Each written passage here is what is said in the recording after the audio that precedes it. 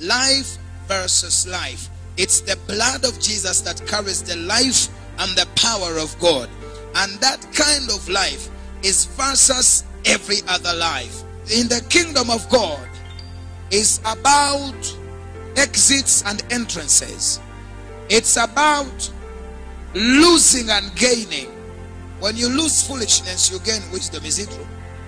When you lose pride, what do you gain? Humility. When you gain humility, what do you receive? Uplifting. Are you following? You see the kingdom of God? When you gain humility, humility brings uplifting. For the Bible says in James 4:6, God gives more grace to the humble, but he opposes the arrogant. God lifts up. He lifts up the humble. He opposes the proud. So when you lose pride, what do you gain? Humility.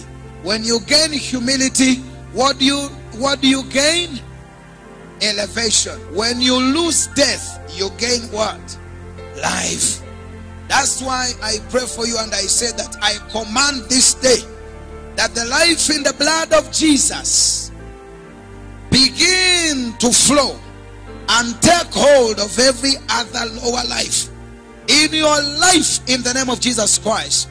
May you lose the lower life. In life there is a higher life, there is a lower life.